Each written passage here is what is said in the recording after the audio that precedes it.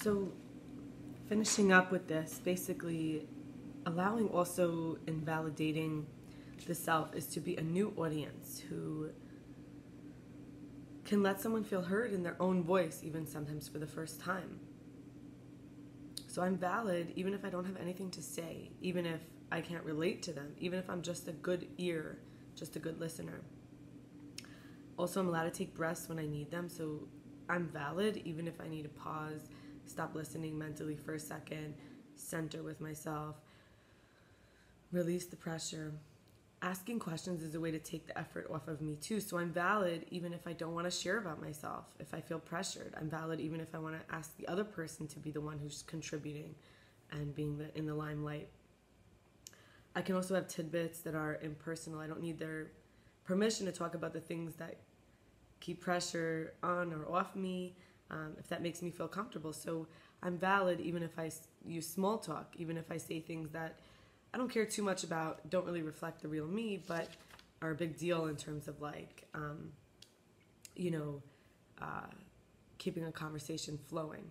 So finally, I'm going to finish with a practice, which is, what are my prioritized values? We've talked about anxiety and doubts in the self, validating the self, and valid because it goes with my values. So it's valid because it sits on my values, because my values, and I'll just read them through, is enjoying my own company and aura. It's hard work, progress, productive, and enduring. It's also, compassion, support, connection, and belonging. Another value is my relationship with God, my creator.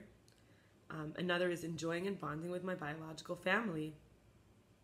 Why I'm willing to put myself in these situations at all. It is utilizing repressed energy and unclaimed baggage in a recycled way for personal development, and then also influencing others to become whole.